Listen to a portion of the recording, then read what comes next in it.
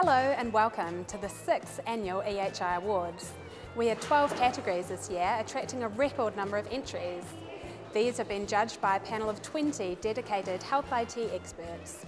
Excited nominees have already started arriving for what promises to be a momentous evening for the health IT community.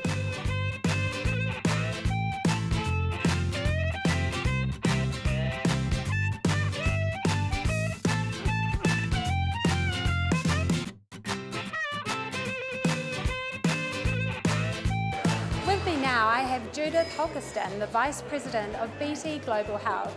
This is the 6th year that BT have been a major sponsor of the EHI Awards.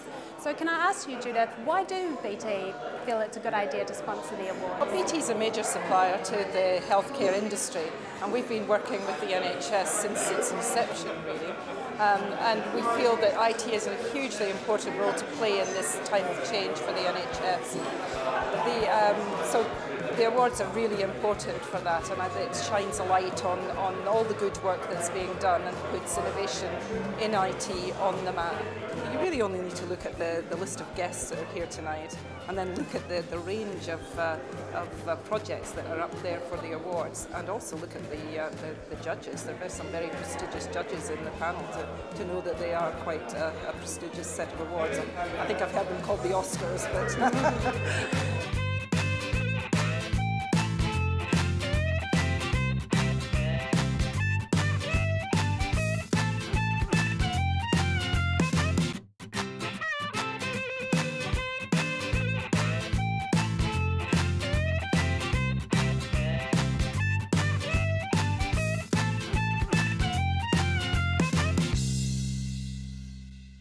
But the overall winner of this category was Logica and the Defence Medical Information Capability Program. Please come and collect the award.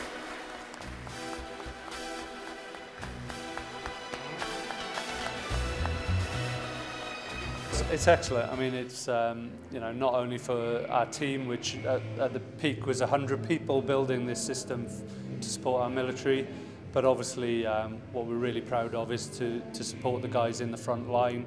Not only does the system support the military around the world, but obviously in the current climate in Afghanistan as well, where we support the hospital in Camp Bastion, a very important program, and we're proud to be part of it. I think it'll just help us highlight how important a system like this is, how important the medical care for the armed forces is, and obviously, hopefully, we'll continue to thrive in that environment and take the system to greater levels.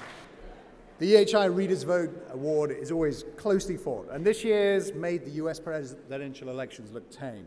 But the overall winner this year, the Healthcare IT Champion of the Year, is Neil Darville. Please come up on stage.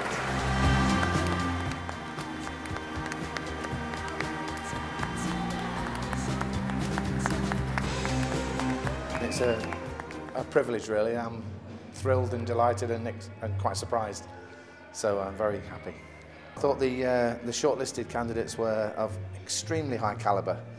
Privileged to be associated with them, and a huge surprise to be selected amongst them, so delighted. I think maybe some of the stuff we're up to will get a little bit more exposure, and we can help the NHS generally a bit more, and NHS forever, that's what I say. Excellent. Well, that's the EHI Awards for 2012. Congratulations to all our winners, and we'll see you again next year.